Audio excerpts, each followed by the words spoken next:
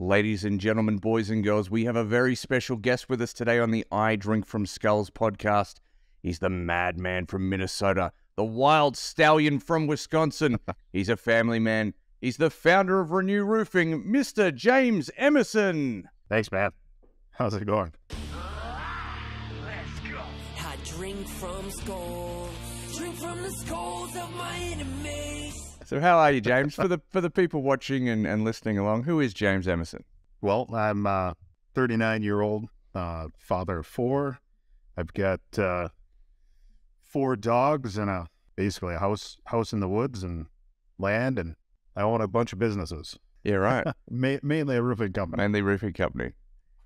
Yeah, it's the biggest business I got. Yeah, nice. What else do you do? That's interesting. Well, I love cars. People that know me know I love anything with horsepower. Grew up northern Wisconsin, born and raised. I moved out of state a couple times, but always kind of came back. Really just enjoy, kind of private lifestyle, living in a small town community, not a lot of stuff going on, but always opportunity to make money. And yeah, it's like I got into some trouble when I was younger, so that kind of, set me up for almost failure. Yeah. Until I got my, removed my head out of my rear. And then, about 10 years ago, I really started buckling down on business and building a future that I could be proud of. That's me in a nutshell. Yeah, right. And I think that'll resonate with a lot of people, myself included. I've been in trouble. I've been on the wrong side of the tracks. And how long ago was that? Was that 10, 15 years ago? Yeah, that was, 2004 was the first time. And I think 2008 Yeah, right. was the last. Yep. So it was a short time in my life where, I was in and out of getting arrested and being a troublemaker. Yeah.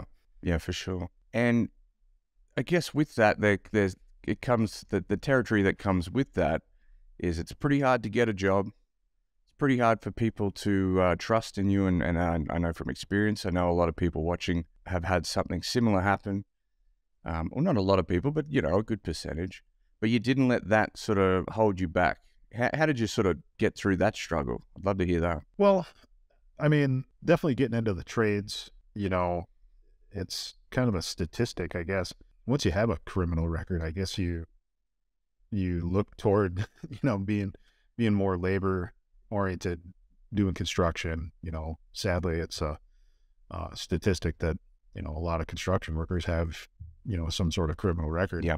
But I started working as framing houses. And then from there, I just kind of saw an opportunity where I could, start a roofing company, or actually it was exteriors. Yeah. We started doing anything on the exterior of the building, and just slowly progressed to doing mostly, roofing. Gotcha. But definitely owning your own business. You can own your own business with a criminal record. Yeah. Yeah. A lot of people do. Yeah. So don't have to apply for jobs anymore. I like that. And for reference, your hometown, there's not a big population there, is that right? Is it Spooner? Spooner, to have that right? Yeah, Spooner, Wisconsin is where our main office is, and it's under 2,000 people. It's a Wow. very small town. Yeah. So when you say you live out in the woods, you weren't messing around here. Right. Yeah. Yeah. There's more trees in northern Wisconsin than there are people. So That's crazy. it's very quiet, and a lot of privacy. It's something to be said about this area that draws people in, because there's a lot of, we call them cabin people, but a lot of vacation homes. Yeah. Where, there's celebrities and, a lot of people with a lot of money that just come up because they enjoy it, because it's quiet. They can get away from their day-to-day hustle and bustle. Yeah, that makes sense. And that was something I found very interesting when I got talking to Savannah, your lovely wife, who, has a big part of your business as well. This is probably 3 or 4 years ago now. That's what she said. She said, we live out in a very small area in terms of population, been very successful with the roofing and exteriors business, which that in itself is just really powerful, just owning your part of the world and having that type of success out there. But you wanted to grow. And fast forward 3-4 years later, to when I was speaking with you, you guys now operate in 4 states. Is that right? Yeah, we are currently Wisconsin, Minnesota, Missouri, and Texas. Wow. We're licensed in 9 different states, and we're actually registered to do business in, I want to say 15. Wow. Just kind of planning ahead for the future where we might, take things. So Yeah. building to grow Yeah. is basically what we're about. But yeah, I mean, it was a tough decision really to, I guess to grow Yeah. into more states, more places further away. It's hard to manage, the normal way. It's hard to manage on site like we're used to. Yeah. So a lot of stuff had to be automated, and you really got to be able to trust people. Yeah. So that's a hard thing for a lot of people to do. What was I'd love to hear some insights around what made you guys want to decide to grow, because I'm fairly confident you would have been very comfortable, very successful, had your own, part of the world carved out. And what sort of led you guys to say, you know what, we're not just gonna stay here where we're very happy. We're gonna make this thing big. I think it really took a turn when we started getting involved in other groups and meeting with people, around the country that where like we might be, one of the big fish. Kurt Linnington actually talked about it on a podcast he was on this week, and how you're almost a big fish in a little pond. Yeah. And you can't grow anymore. So we wanted to get around, people that were bigger than us. And once we started doing that, we were almost forced to grow more. Gotcha. So we needed to get out of our pond, per se, our local area, in order to grow, and keep growing. There's only a certain amount of roofs that you could do in a population that's, 2,000. And then, you work out from there. Okay, you might get 10,000. If you travel 100 miles in any direction, you could probably get 100,000. But to get to the places where there's population of, 1 million plus, Yeah. where, I mean, we see these guys online all the time. They're doing $10 million a month in roofs. Well, that's going to be pretty difficult to do when there's not $10 million worth of roofs just sitting around, Yeah. In a small population. A lot of the other reason was we wanted to keep working all year round. Gotcha. So Yeah. Northern Wisconsin, Minnesota, we have basically a 6-month season or less, because it's frozen tundra up here. I'm getting cold just thinking about it. Yeah, just saw some Eskimos walking by. It's crazy. But it really is. It's hard to sit back for us. It's hard for us to sit back and just watch, other people in other states, the warmer climates, just sit back and watch them. They're killing it all year, Yeah. right? They're making money all year. And we have a hurry up, kick ass for 6 months, 5-6 months. And then, okay, now we're slowing back down. That's not how we want to work, Yeah. because we can make 5, 10, 15 million in revenue in 6 months. That's awesome. Yeah. When we were talking about expanding, what's going to make us, what's going to be easier, expand into another location where we can work all year, or expand into another location like, Minneapolis, Yeah. where, we can pull 10 million out of there in the same 6-month period that we're doing here. Yeah. And it's like, I don't know. I'd rather pull 10 million and do it comfortably, in Missouri or Texas. Yeah. And I remember the initial sort of attack, if you will, from going like the initial expansion. And I want to sort of give the viewers a bit of game on that. Initially, you had your home base, and then you were like, okay, we'll go inland, we'll go towards the next biggest city. Was that sort of the approach into like through Yeah. Wisconsin and into Minnesota? Yeah. Yeah, it definitely was. So basically our path was, we know how small towns operate. We're already, able to basically go into any small town, and we know how to market to the people. We know what the people want. I grew up in a small town, so Yeah. understand how everybody thinks. Yeah. So instead of going directly into the biggest market, so like even Green Bay or Milwaukee, Madison, those are all surrounded by smaller communities. Yeah.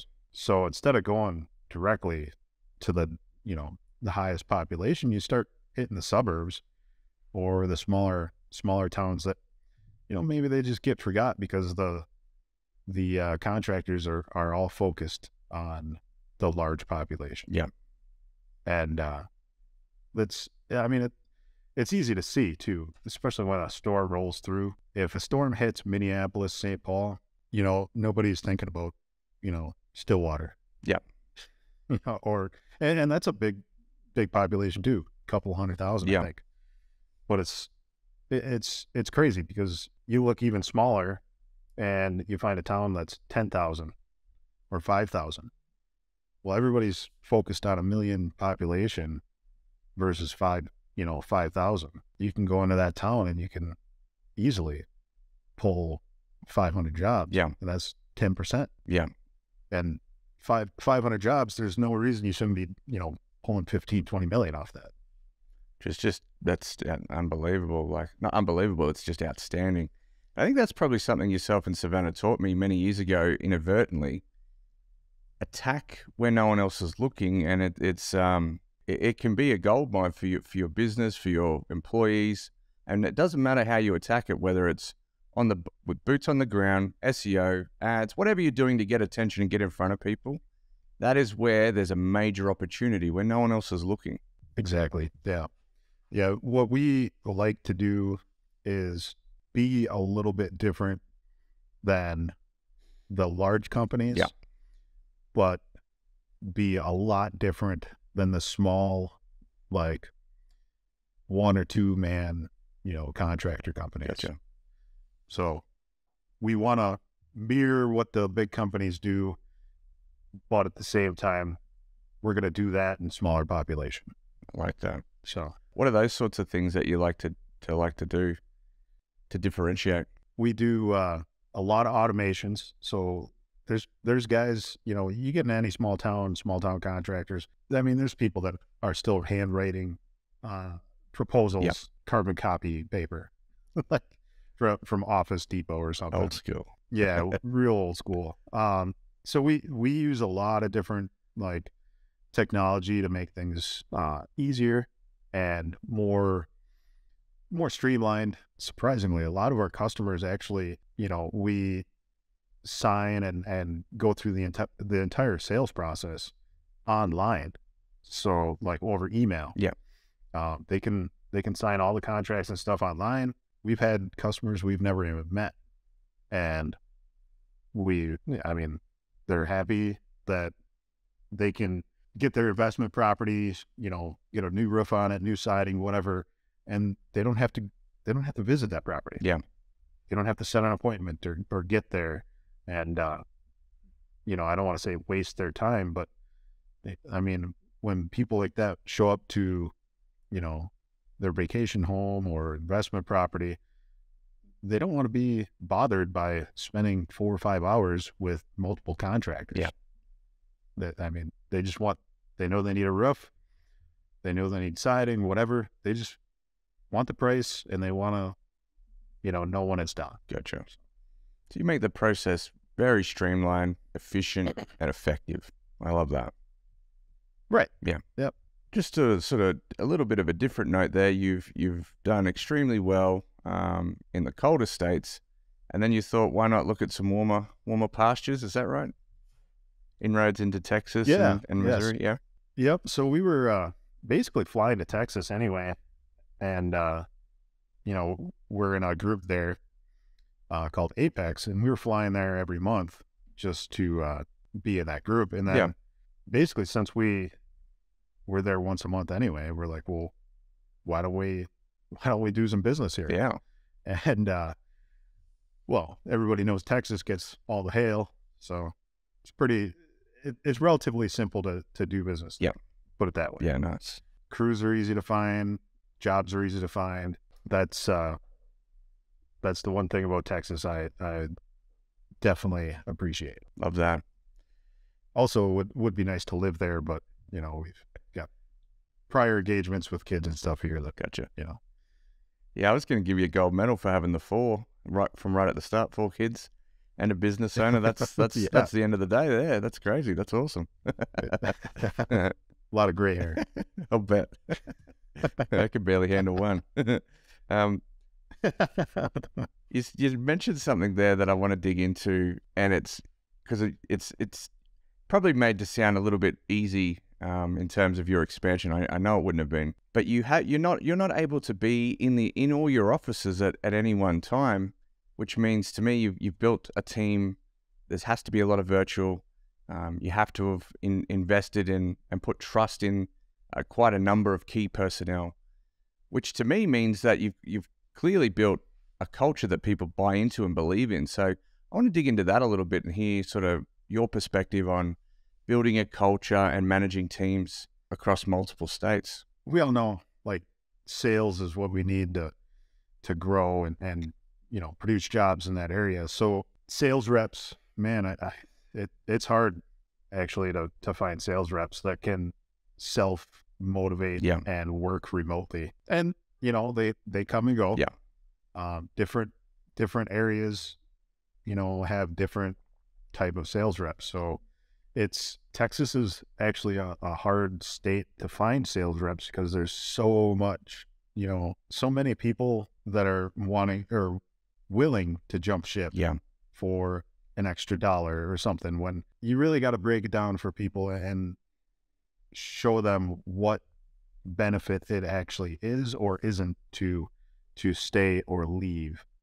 And sometimes you got to have that conversation with people where it is actually beneficial for them to go and move on to a different company.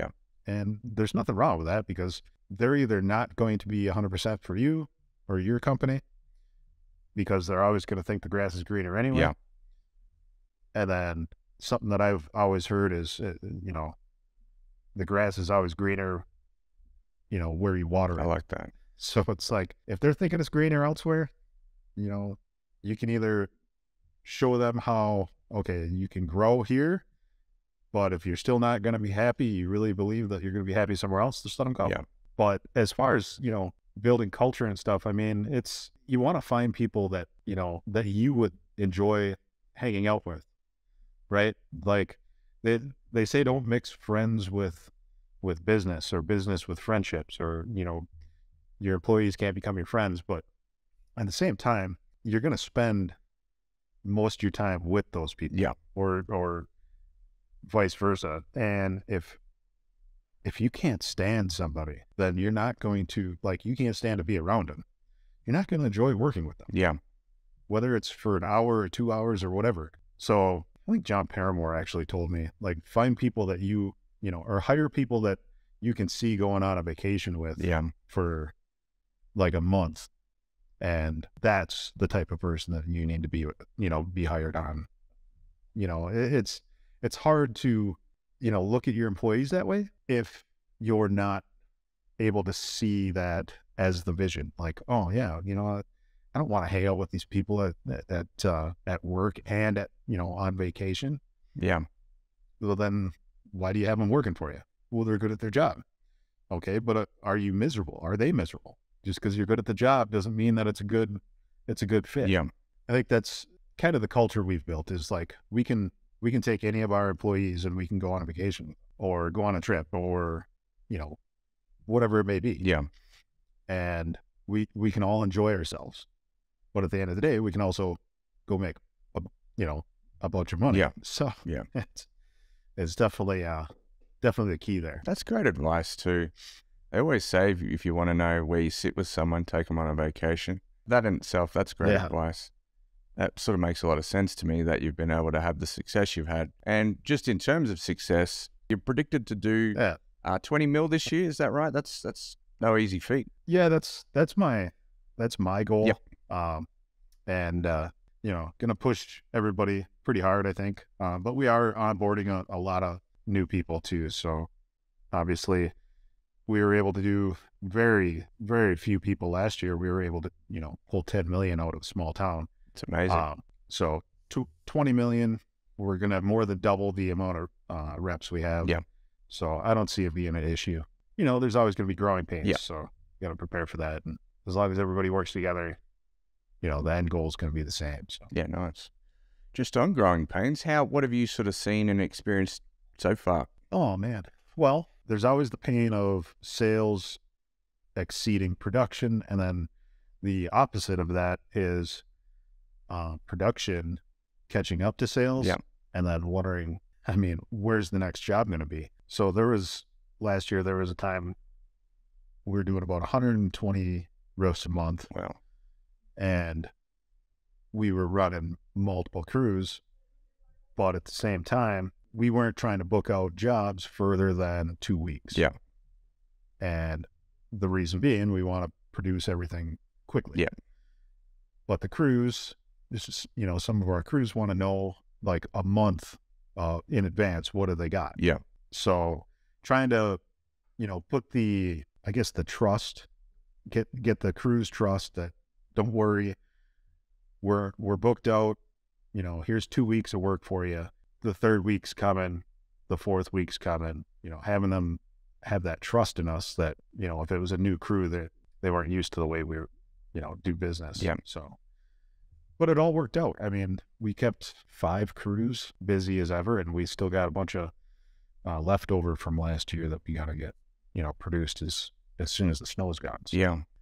I imagine that would be quite the battle. You got to keep the crews busy. You got to keep people scheduled in, but you don't want the schedule to be too far in advance because people will cancel. They'll try and find someone else. Must be a very tight balancing act. Especially when there's, storm chasers around or whatever too, where we can get you, done, or we can get you on our schedule a lot faster. It's always a pitch. Yep. We're trying to always be no more than 2 weeks out. Yep. Just always have that quick turnaround on production. Yeah. I love that. One other thing I've noticed, and I want to talk to you about your process, is that I see that you've been, you get lots of great reviews. Is that something you guys are focused on? Is there quality assurance in play? I'd love to talk a bit about that. Yeah. So reviews are definitely one of our focuses. It's actually difficult sometimes to get a positive review if you're a business owner. It's crazy. And I've even caught myself doing it sometimes. I'll go out to eat or something. I'll have a really good meal, and then maybe I'll go through a car wash or something that I spend $15 on a car wash and my car's not clean.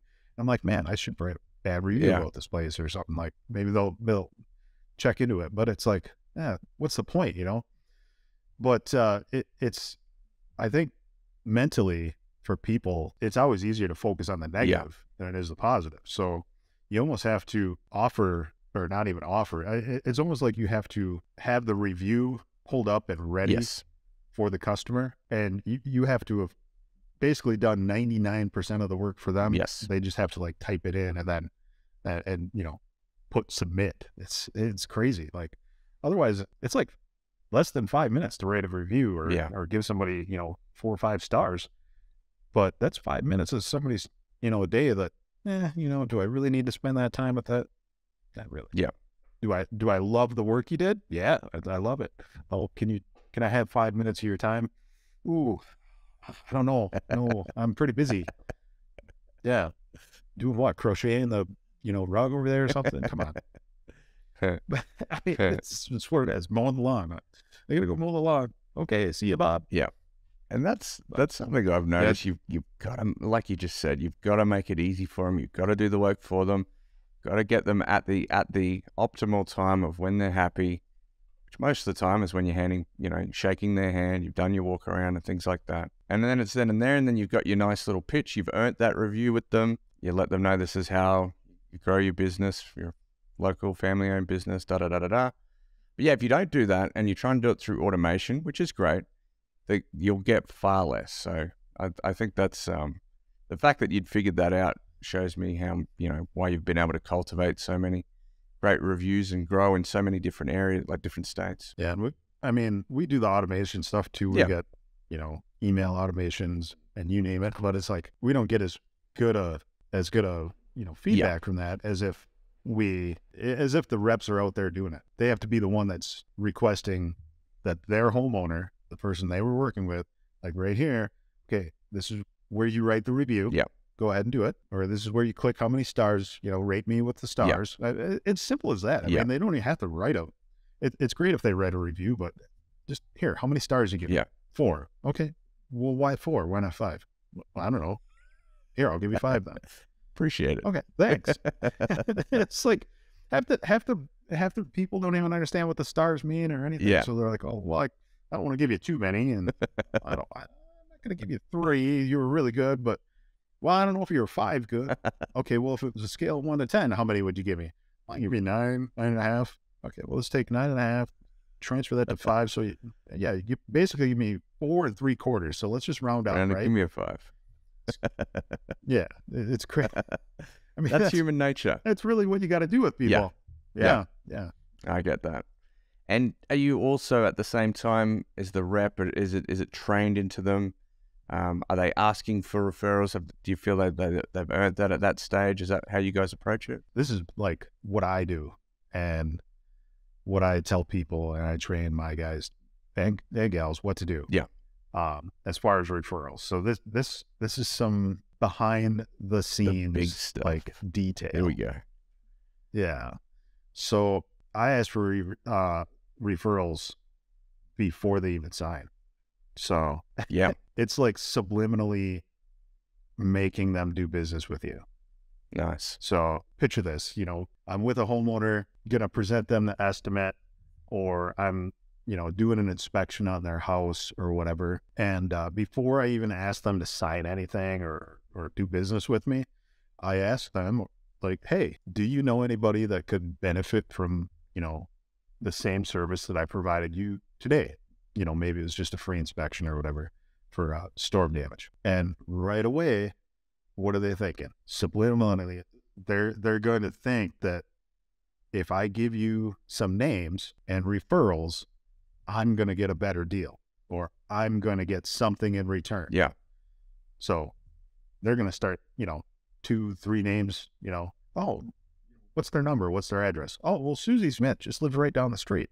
Oh, you want to walk there? So before you even get them to sign anything, they're already committing to their friends and the people they know that they're doing business with you. Yeah. Because they're referring you to their friends. They're not going to be the one that says, "Oh yeah, I've referred you to that guy, but I'm not doing business with him." Yeah. Oh, well, why not?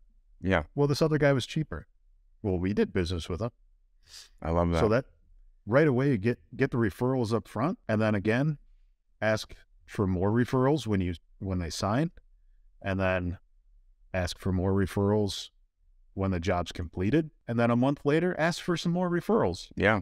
Because why not? Once you build that trust, and a lot of guys, do like a referral incentive program, and nothing wrong with that. Yeah. Send them a gift card or something for, go out to dinner or something, nice dinner. If they're working for you, do something nice for them. Yeah. I always ask for referrals up front. So a lot of people call me crazy, but I'm like, gets people thinking like, okay, well, if I give you something, you're going to give me something back. So I'm going to get either a discount or I'm going to get, that prize. It's actually the one of the core principles of influence is reciprocity, and that's happening automatically. It's human nature. I give you value, you're going to give me value, and that's what's happening. Vice versa there. But you're getting a micro commitment and you're getting an investment into the process, which just immediately what hit me would be confidence. You're so confident in the result that you're going to provide that you're asking how you can grow your business by helping this person, and it seems to be working really well for you. So I love that you shared the deep dive there. That was awesome. The tips and tricks. The hacks. I love that. Yeah. Something that I noticed, I don't know if it was late last year or mid last year, but your markets were hit with plenty of different storms, major storms. But I remember you posting and talking about how, there were, all your competitors were boots on the ground trying to slay everyone and their next door neighbor to get on a roof, whereas you had tons of business come into you. I kind of have an idea of how you did it, but I'd love you to share, because there was some big numbers done, something like $1 million in a weekend, which to me shows how many people you're able to help at scale. But I'd love to hear if you're keen to share how that happened. Yeah, we've built the reputation of being the local roofing company that can get things done. So we're not, like I said, we don't push things out further than 2 weeks. Yeah. If we can avoid it. So when a storm hit, our phones rang off the hook. Yeah. I mean, we had, within the first week after the storm hit, I want to say we had over 450, 500 phone calls. Wow. Of leads, yeah. Hot leads coming in. What do you do? So we started just getting reps and anybody that can go sign a piece of paper. That's it. But yeah, it's nice when, you see all the storm chasers coming in and they're knocking doors and they're trying to, sign up as many people as they can just by, boots on the ground, getting in front of people. Yeah. And we're like, we've got so many leads. I don't have time to knock doors. Like, we need more people so that we can run these leads. Yeah. And then if we even want to attempt knocking doors, we're going to need even more people to do that. Yeah. So at the end of like a 3-month period, we had 3,000 some leads. Wow. Just from calling in. Yeah. So, I mean, we didn't really knock a door except for, the neighbors after a lead or something. We go do an inspection. We'd walk over to the neighbor if we saw him outside or something. It was crazy. Yeah. I mean, it's really about building that reputation in the small town first. Yeah. So. Yeah. So you'd invested in brand reputation, online stuff, probably. Well, not probably, you did. And you were ready for the storm whilst everyone was trying to hit it after. Something huge we've always tried to prepare for the storms before they hit. Yeah. Because otherwise you could have a storm hit, even a small town, 2,000 people. You're going to need marketing materials. You're going to need to, if you haven't been marketing to that area to begin with, you're going to have a lot more ad spend just to get in front of people fast. So it's more like the trickle effect, like the constant drippy faucet that everybody hears, but nobody wants to, fix it until they need it. Yeah. So we drip market, we'll put constantly run ads, constantly running, Facebook, Google, all that stuff. But we're not breaking the bank doing it. Yeah. But it keeps that, brand recognition at the top for when people do need you. Because the last time, nobody's going to look up roofing companies unless they need one. Yeah. They're just not. So even if you're spending thousands a week on ads, if nobody needs a roofing company, what good are your ads? Yeah. Target, if you simply run the ads when, like a drip, then when you know there's an event like a hailstorm, okay, now you can put a little more in there, keep you at the top, but now you're getting organic, because people are searching roofing companies in the area. Yeah. Well, they're going to search, roofing companies in that area, and guess who's not going to pop up? All the storm chasers. That's right. Yeah. But you are, because you've been constantly running. Yeah. Yeah. I mean, you've been posting there, you've been running ads. I mean, you name it, you're going to be the one that they call because you're the local one. Yeah. I like being the first call, but even if we're the third, fourth call, we'll still probably get the job. Yeah.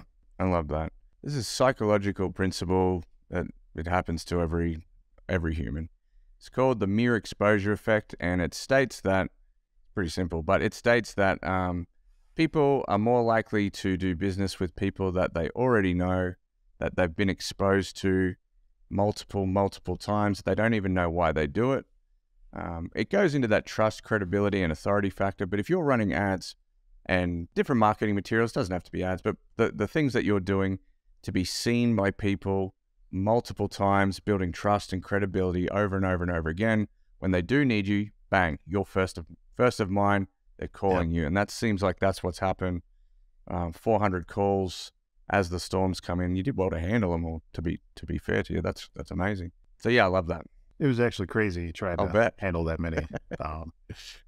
It was quite an influx of leads, so it was cool. Now we're even more prepared for something like that. So that's awesome.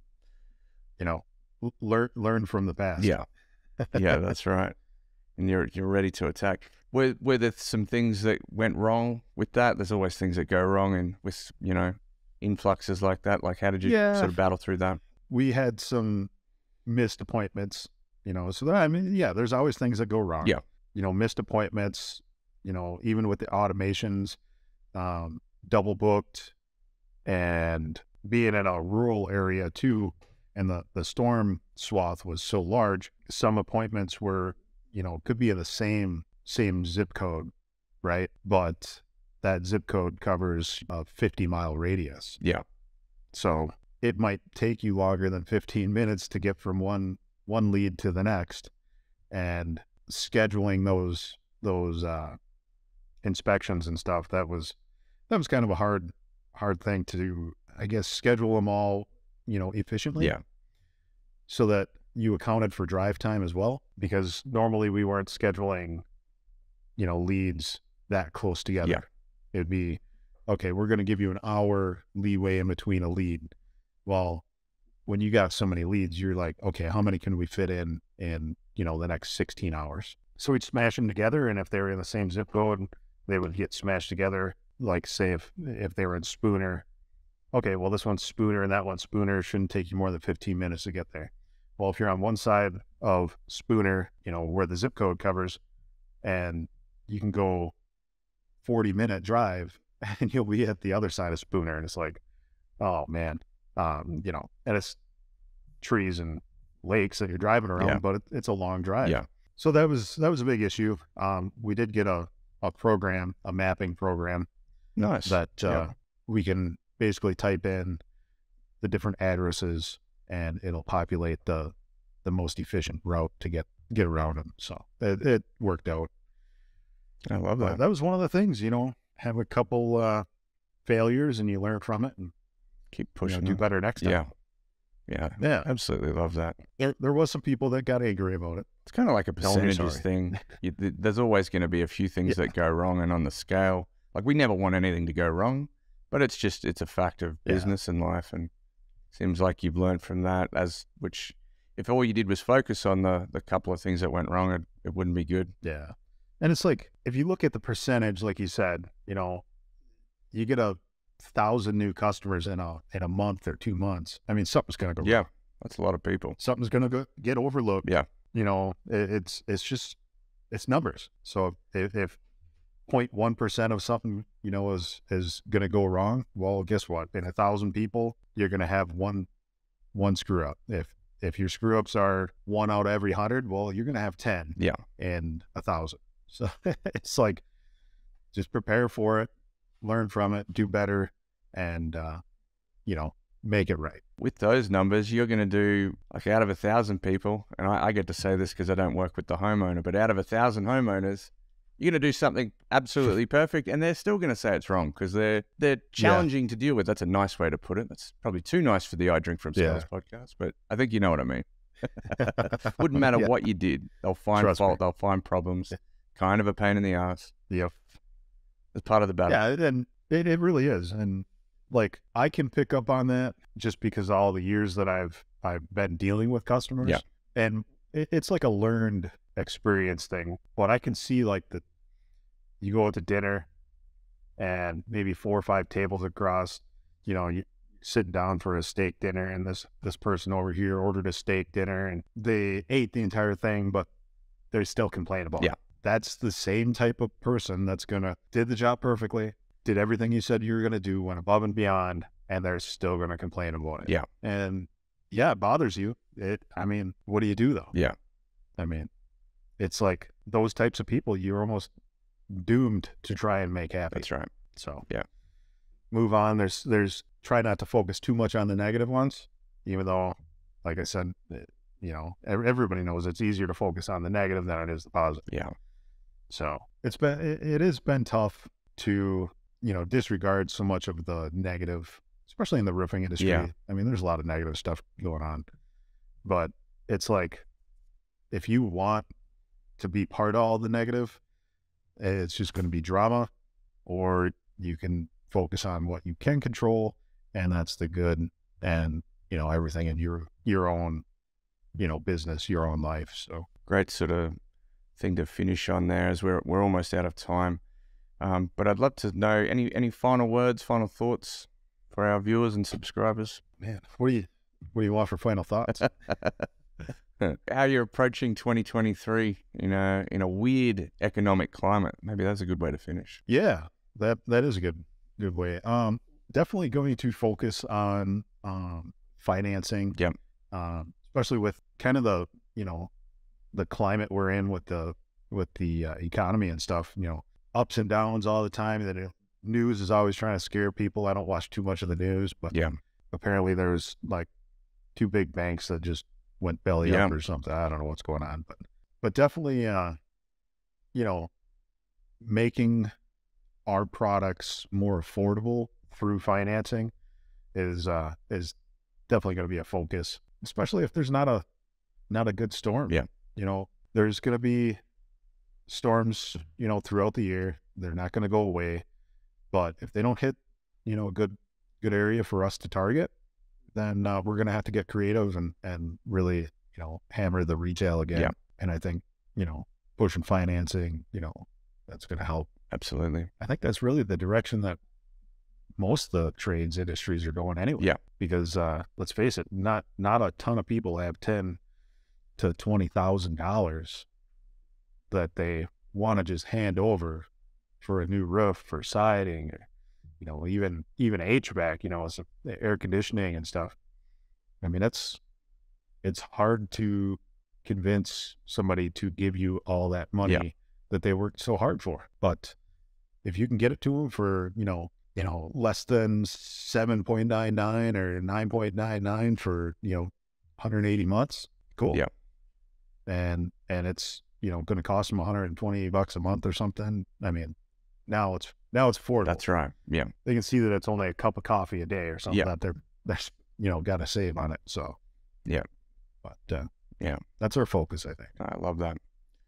James, where can people find you, mate? If they want to connect with you, they want to learn more about roofing, or even looking for an opportunity, where would the best place be to find you? Facebook is usually the easiest, or they can look me up on our website, and you can contact us through our website, or Facebook and Instagram is probably the easiest. Great. And anyone's got any questions, they need some help with anything as far as roofing or business, you know, if I can help, I'll help you. I love that. So always giving back. I just want to thank you for sharing some time with the I Drink From Skulls podcast. You've been amazing. And that's a wrap. That's it from us. Stay tuned for the next episode. Bye.